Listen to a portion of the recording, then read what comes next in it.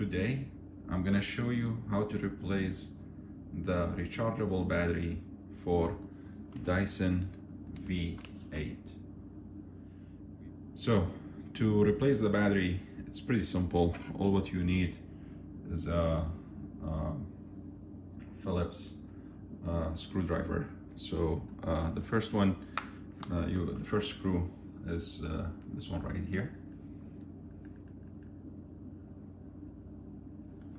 So we're gonna take the screw off.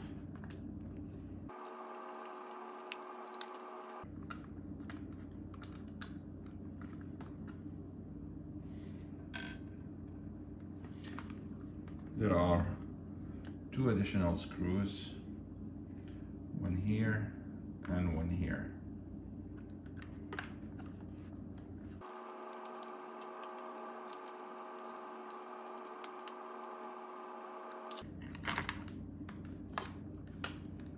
And as soon as you take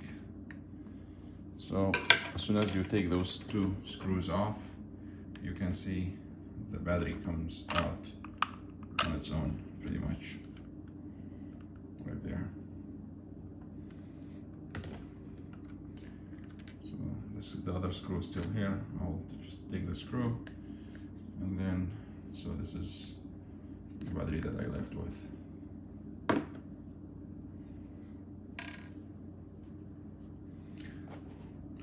So I haven't opened this one yet.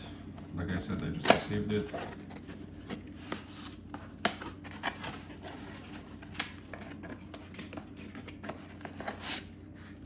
Piece of styrofoam. Came with a filter. So this filter can be replaced with this one.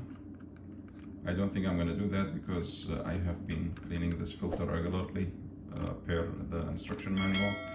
It's good to have a spare though.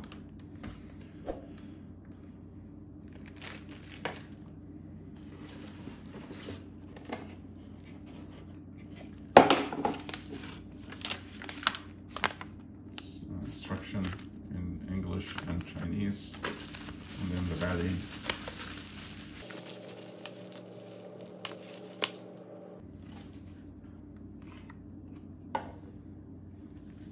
So it's good to compare both of them side by side. As you can see, the most important part, obviously, in addition to everything else, is the input for the charger. This battery that I ordered is 4500 mAh right here. So this should last a little longer versus there are a few options at Amazon that are less than 4500. I don't remember exactly what they were, but you could check them out. This is made in China. It had good reviews in Amazon, so hopefully it works well. I will basically share the link and do your research before you buy it. The voltage seems to be the same as well. 21.6 volt, 21.6 volt. So for all intents and purposes, the two batteries look identical pretty much in every way, except obviously the color is not exactly the same. This one is a little bit more gray color than this one, has more kind of beige to it.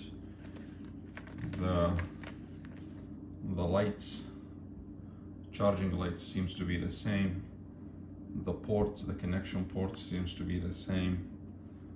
And so let's try that.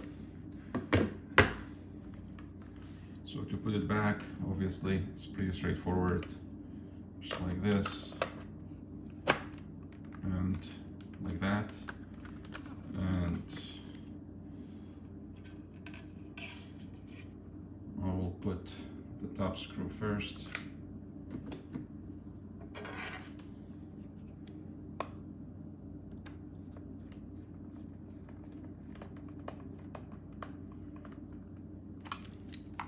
These are plastic, just remember. So the screws are stronger than the plastic, so just don't tighten them too much.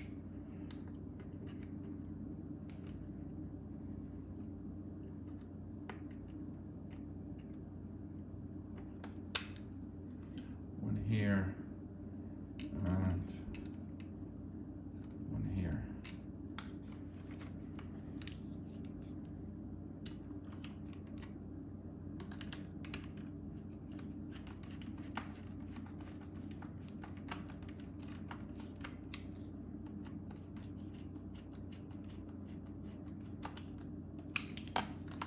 So pretty much all done as far as replacing and securing the battery. It's all sturdy there.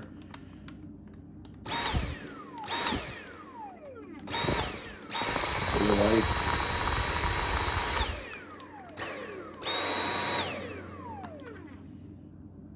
So consider this a nice replacement. It was about $45 from Amazon. Like I said, I will put the link below, and do your research to see if this is exactly what you're looking for, or you could get a different battery that fits your need better. But I opted out for the 4500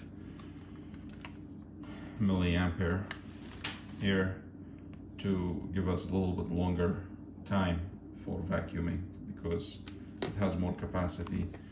Yeah. If there's anything unusual about this, I will report back.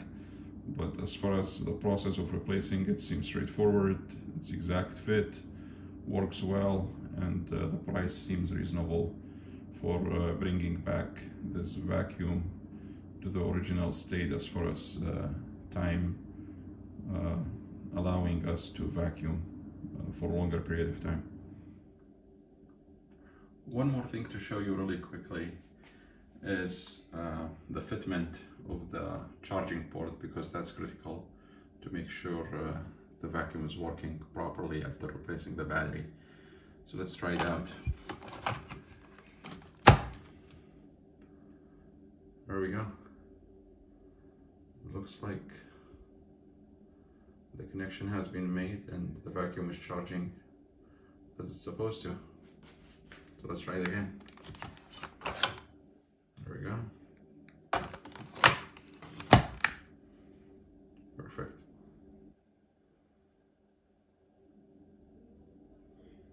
Thank you again.